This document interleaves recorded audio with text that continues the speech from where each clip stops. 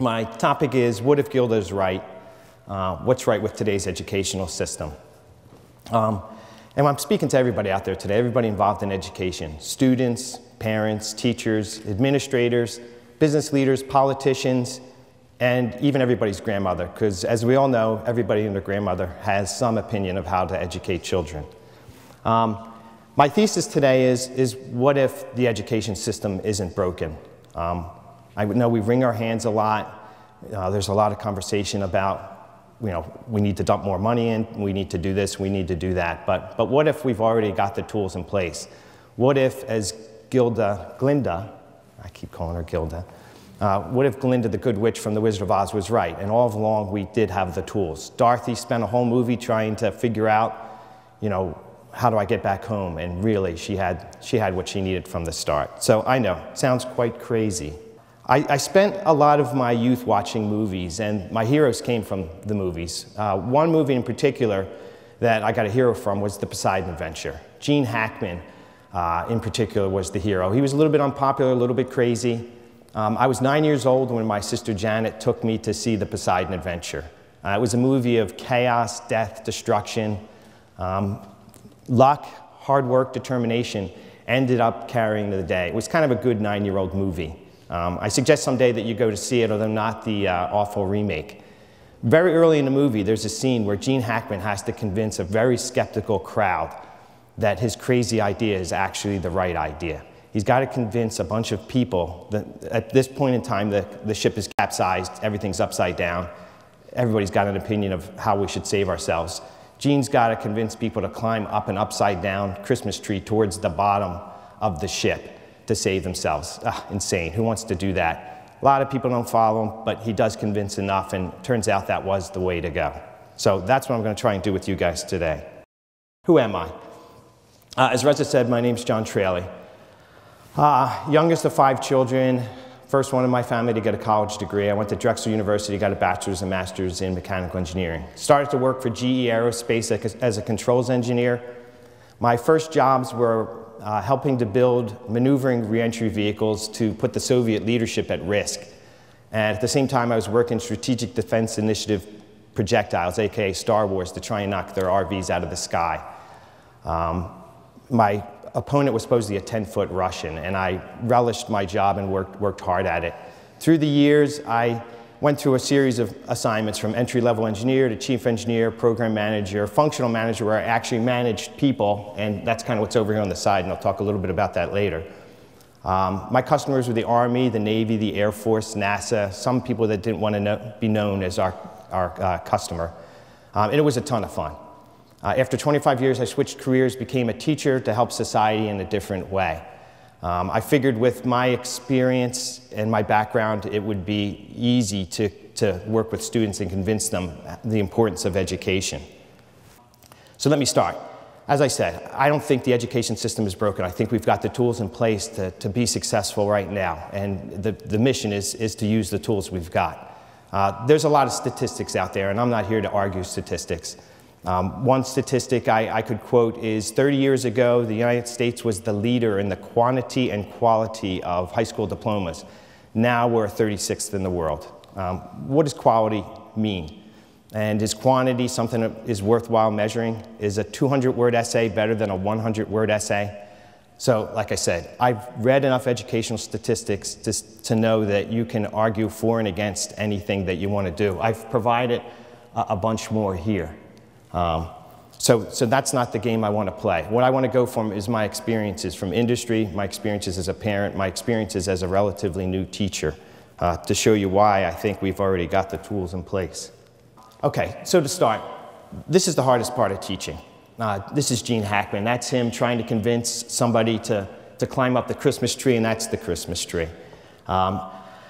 I had experience with this pretty early in my career. In the mid-90s, I was manager of a group of 30 people. I worked for Lockheed Martin in King of Prussia. I was manager of the controls group. We built autopilots for satellites. The company was looking to consolidate, go from 4 plants to 2 plants. We figured out we're safe. A lot of customers love us. They're not going to close us down. Unfortunately, it didn't work out that way. They were going to close us down everybody had to work until their job was done, and then you were to be laid off or have to move to Sunnyvale, California. So my group went nuts. Chaos, death, destruction. What do we do? You know, will we survive? Which way do we go? So I actually gathered them all together. It was my Gene Hackman movement. You know, I gave the speech. Look, people, I don't know, the company lied to us before. Are they lying to us now? There was an incentive out there of 10 weeks bonus. If you stayed to the end, they would give you 10 weeks pay. But why should we believe that? We believed if we were a good division, we would stay open. So I gathered them all together, said, hey, guys, I've been through a plant closing before. I don't know how it's going to work. I don't know if they're lying to us or not. But what I can tell you is if you trust me and you follow me up the Christmas tree, I'll help you survive. I actually got 28 people out of the 30 people to follow me, got them to safety, 10 weeks bonus, placed every one of them in another division. So it was a good success story. So when I become a teacher, I'm like, hey, this is a piece of cake. I've got a good story. I came from a pretty, like I'd call it an upper, lower, middle class background. Education wasn't a big thing in my neighborhood, but I found that education was valuable. And I had a great career because of education. So I figured out, I can convince students that education is the way to go. I convinced these engineers to follow me up the tree. I can convince these students as well. What I didn't realize was that 30 engineers, their motivation is pretty easy to figure out. 125 14 to 18-year-olds, a little bit more difficult. So I'm not always able to get the kids to follow me up the tree. Some just aren't ready maturity-wise. Some have things going on in their family. Some just aren't ready to be educated for one reason or another. So that's the hardest part, I think, of our job. We've got a lot of tools in place. We've got trained professional teachers. The hard part is figuring out how to get them to follow us up the tree. All right, how do we get the kids to follow us up the tree? Fairy godmother, when will my process come? When will my prince come? That's an illusion there. I'm a weird guy with illusions too, sorry about that. In industry, we used to call it process of the month. Design to cost, backward design, Six Sigma, Taguchi methods. I was chief engineer of a job called Small Caliber Smart Munition with the Navy. It ended up being a really phenomenal success. At that time, design to cost was the process in vogue. We were touted as DTC gurus. We got written up in the newspaper and everything like that, but we weren't gurus in process. We just followed logical engineering decisions to get the job done. In education, it's the same way. There's a lot of different processes out there, but there's no magic bullet. Teachers have been trained in process through their education degrees. They've got certain theories of how to teach and how not to teach. We're constantly being given new ideas, which we incorporate as much as we can. But there's no single magical process that's going to work for every student. While I'm talking about the lack of magical processes, I just wanted to say a little bit about technology. Is it our savior? Is it our menace? Is it just a tool?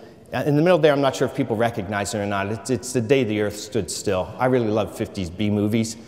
Technology was always going to save us in the 50s. This was an alien that came from another planet, a planet I know well, and really didn't quite save us. I'm lucky enough to work in a district with a phenomenal technology. One-to-one Chromebook, smart boards. I take advantage of it every day, and I'm thankful for it every day. But I think there's a little bit of a misinterpretation of how much technology can cure. Just like in the 50s, people from another world aren't going to save us. Technology isn't going to save us. I think of two cartoons I watched, Fred Flintstone and George Jetson. Pretty similar guys, different times. They both had mean bosses, kind of grind-a-day jobs, didn't really get ahead in life.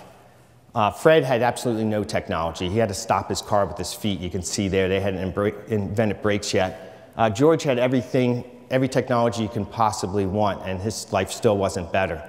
What I want to say is technology is great. The tools are phenomenal, but it doesn't supplant learning. You still actually have to do the work. In the 80s, there was that Bowflex machine. If you bought the Bowflex machine, you were done. All right, you're in great shape. It took like 5 seconds a day. Not really true then, not really true now. Please, embrace the technology, use the technology, but realize that you actually have to do the work to succeed with the technology. So, what did I say? What should we be learning? There's a lot of angst of where education should be going. What's Finland doing now? What are they doing in the next school district? What are they doing in the next state? What should we be teaching in school? So should we be going to STEM, totally focusing technology and math? Yay, I'm a math teacher. Or should we be like just teaching our kids tech skills so as soon as they come out of school they can instantaneously get a job? What should we be doing? I could tell you from my experience, in my 25-year career and now as my career as an educator, I was very thankful for my English courses, even though I was a technical person. They helped me to write persuasive proposals. They helped me to write persuasive reports to tell the customer that we actually did succeed in what we were trying to do. I was very thankful for my language courses that taught me about other cultures, that everybody isn't the same as me, that people think differently, so that when I negotiate with a customer from the South, or from the West, or from the North, I could appreciate their viewpoints, and I wasn't so obnoxious as to not to win the contract. Of course, I was very thankful for my technical science and math background as well. But my viewpoint of education is we shouldn't be teaching specific things. We're teaching how to learn. That's the most important skill that we can give our students. My students are always asking me, Algebra 2, when am I ever going to use it? And if you go to my wiki space, I've got a video of Peggy Sue, another great movie, where she talks about how she knows she's not going to use math in the future because she's come from the future. Right. You're not going to solve simultaneous equations, most likely. You might not have to simplify a rational function. What we're teaching is how to learn. What was important in the 50s, what was important in the 60s. How many people know 8-track tapes? Use 8-track tapes, right? My first paper route, what's a paper route?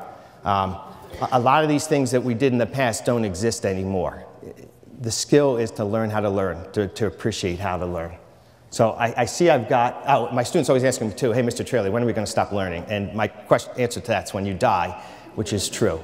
So to kind of summarize, where do we go from here? What am I looking for?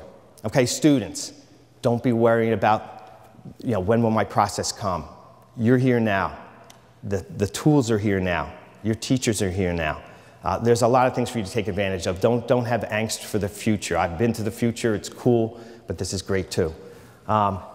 Teachers, all right, trained professionals, you got in it for a reason. You know what needs to be done, have passion for your work, work as hard as you can, keep on top of your students. Don't get worn down. Parents, this is a big one. I coached baseball for a long time.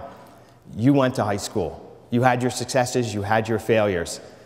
Use that information to help your student. Let them know what it means to succeed, what it means to fail. Instill in them the joy of learning, the importance of learning. Please, God, don't tell them math isn't important.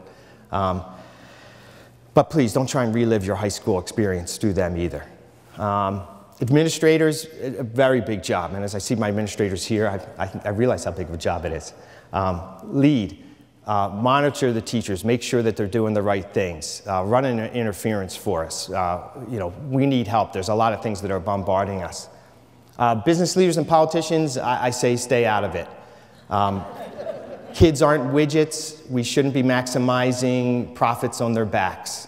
For politicians, I just say pass budgets, not educational policy. So with that, I just want to wrap up. I know it's a crazy idea. I think we've got the tools in place. I hope you'll follow me there. But for now, I've got to go with Reza and climb a Christmas tree.